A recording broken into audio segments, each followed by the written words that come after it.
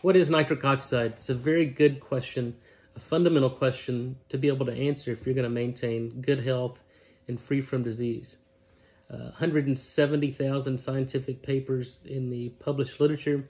We know now that nitric oxide is one of the most important molecules produced in the body of humans, well, all mammals for that. In fact, loss of nitric oxide production is the earliest event in the onset and progression of most, if not all, chronic age-related disease, including cardiovascular disease, the #1 killer of men and women worldwide. But really, nitric oxide is a signaling molecule. It's how cells in the body communicate with one another. And when you lose communication, things begin to fail, cells become dysfunctional, organs and tissues fail, and disease sets in. But at its core, nitric oxide is a vasodilator, meaning that it helps dilate blood vessels, increase blood flow and oxygen delivery. It's responsible for the delivery of oxygen to every cell and every tissue in the body. It's a neurotransmitter in the central nervous system, and it's also important for our immune function. In fact, nitric oxide is what's responsible for killing viruses and bacteria or any invading pathogen that we as humans are exposed to. So the ability to generate nitric oxide is, as I said, what defines good health versus poor health.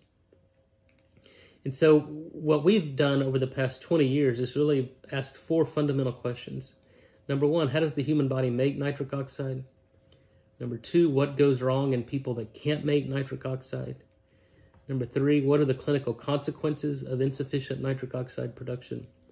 And 4, and perhaps most importantly, is how do you restore the production of nitric oxide, and how do you prevent the loss of nitric oxide or recapitulate nitric oxide-based signaling in sick patients? And over these 20 years, we've made some fundamental discoveries and been able to answer all 4 of those questions. And through those discoveries, have over 24 issued U.S. and international patents on this technology.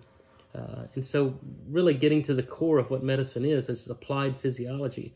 Once we understand what goes wrong in sick patients, then be able to give the body what it needs to restore nitric oxide production, you start to see some pretty dramatic effects on reversing chronic disease just simply by restoring nitric oxide production.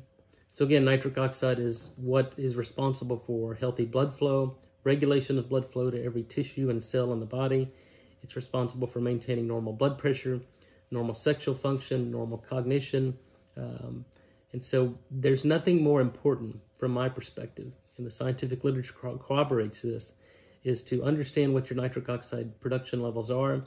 If they're low or begin to lose your ability to nitric oxide, you must employ strategies to restore nitric oxide production, or else your body will never heal.